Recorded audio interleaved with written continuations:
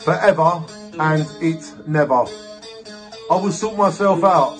I'm in the lower part of my life. I've lost my wife and don't see my daughter as much as I would like to. And if you read this, I pray you know I will always love you. I want to see my daughters every day and see them together, which lasts forever.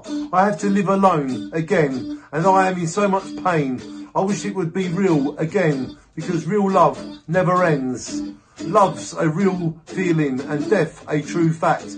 I see why in love it's forever and it's never. You can feel what I write and you can see I don't want to fight anyone. Just real love and I will survive. The bigger it gets, the harder it will be.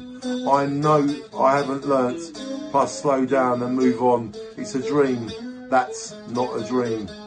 For forever and it's never. I wrote this on June 2008. And shine on everybody. Shine on, because it's now March the 25th, the year 2021. And Uncle Dean's helping me read these out to you. Shine on.